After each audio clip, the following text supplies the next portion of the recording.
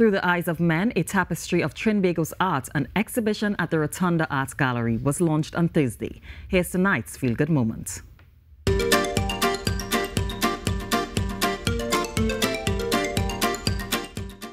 The second installment of the Through the Eyes of an Artist series at the Rotunda Art Gallery features the work of male artists exclusively.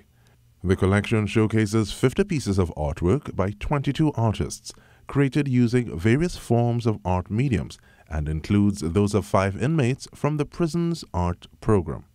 It is important for the Parliament to include the inmates from the program, as it shows the public how they are using their time to build a skill that they can possibly use when they are released.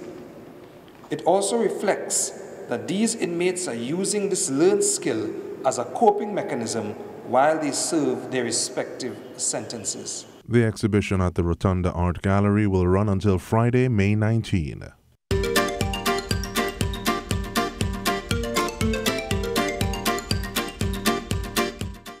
Oh, such a great initiative there, and having the inmates involved in the process as well in the exhibition. You know, it's really working toward reform. Correct. Yeah. Correct. And reintegration into I society agree. is always important for these individuals who are in and behind bars. And I like the idea of that inclusivity that they included in this. Yep, that's right. Artist therapy. Oh yeah. So